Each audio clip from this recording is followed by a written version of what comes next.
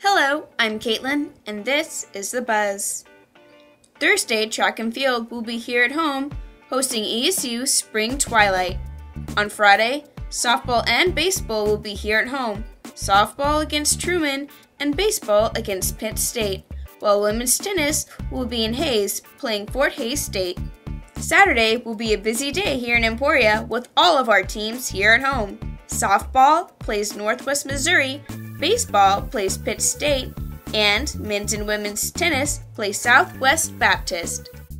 With spring break upon us, there are not many campus activities, but enjoy the Spring Fling Luncheon on Friday on MH Lawn, brought to you by Sodexo. That's all for this time. Thank you for watching, and be sure to check out the Bulletin's website often for the latest ESU news, and enjoy your spring break.